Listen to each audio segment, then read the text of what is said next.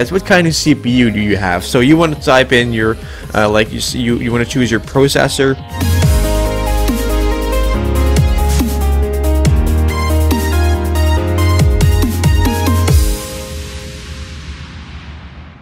What's up guys, my name is Alex and welcome to the last video of today. And in today's video I'm going to show you guys how to reduce the Twitch lag. So let's say you're streaming live and you're interacting with your viewers in the chat and you're asking something and they will they will answer it like after I don't know 30-40 seconds. So I'm going to show you guys how to reduce the lag the most, so you don't have so you have the less lag in your stream. It's Twitch is live but it's not actually on time. There's always going to be some little delay.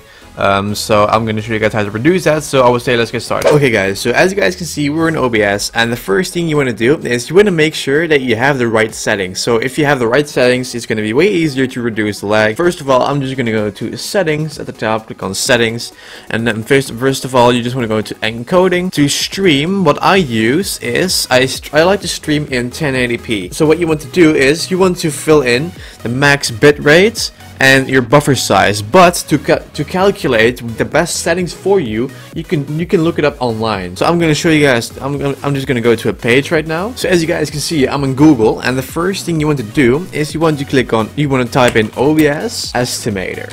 Boom. You want to click on this one. You need to fill in what you have, what you're planning on doing, and this will give you the right settings for your OBS. So let's start off with the first one, which says what kind of CPU do you have. So you want to type in your you want to choose your processor. I have just I think it's the first generator core. I have an i7, so I click on this one. Then you want to move on to your graphics card. I have the AMD Radeon, so it's going to be I think this one R9 or higher. I have R9 255. What kind of games are you streaming? So let's say there's a big difference between Black Ops 3 and Minecraft. So actually for Black Ops 3, that's a more common game. You can click on high motion, and right here you want to fill in your speed test, your internet speed. So to find that out, you just want to open up another tab. You want to open up another tab and you want to go to speedtest.net.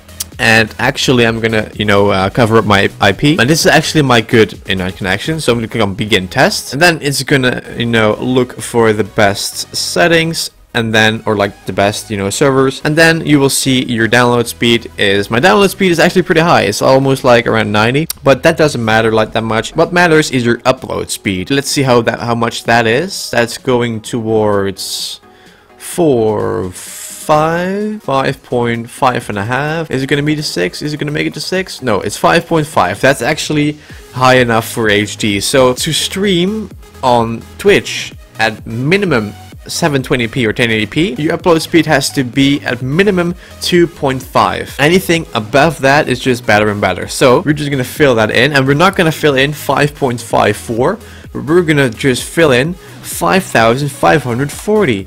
And then you want to click on your this game resolution. I just always have it on the max 920 by 1080 full resolution. I'm clicking on recommend settings, boom, and at the right you can see what we have to fill in. So the CPU advice is consider using a resolution downscale if you experience high CPU usage. Set FPS to 30. So that's what we're gonna do. So we're gonna go back to our OBS, and we're gonna go to our FPS, and we're gonna put that one to 30. The game advice: try to aim for the highest bitrate possible for high motion games. Use game capture for possible the maximum performance. Use window capture with arrow enabled if your game capture is unavailable. So we're gonna go back to OBS, and to capture your game you want to use a new source, and you want to use game capture for games. That's actually obvious, but they said it if game capture doesn't work, you want to pick window capture. It works the same, so you can choose one of those, and we'll go back and see what else we have. So the network advice: this is your upload speed. Your upload speed is I can stream on HD, so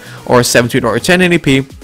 Enable CFR, so we're going to go back to OBS, and we're going to enable in the settings. Let's go back to our page and see what else we have. Enable CBR, let's also do that. So as you guys can see, CBR is checked. You can apply. Max bitrate and the buffer size 3500, so both 3500.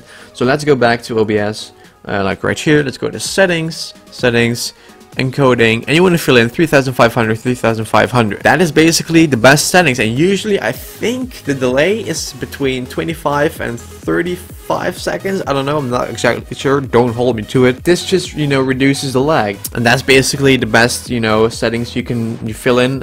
And basically, I think you're good to go. I mean, your settings are all set, and that's how simple it is. That's how simple it is, guys. It's really easy, and I want to thank you guys for watching. Thank you guys for the continued support, and if you want to see more of these videos, make sure to just smash the like button down below. Also, the subscribe button down below. I want to thank you guys for watching. I'll see you guys tomorrow for 2 freaking awesome Sony Vegas tutorials. So I'll see you guys tomorrow. So thank you guys for the support, and I'll see you guys tomorrow. I'm gonna give you guys 6 tips for beginner drivers. My name's LTHH Official. As always. Yeah. And I upload 1 video every day of the week, except on Saturday and Sunday. I'm just gonna start streaming live. First question for today. So that's gonna be through this hall. It's gonna be pretty dark. So we have the door. Feature your comment or your question. And I'll see you guys in the next video.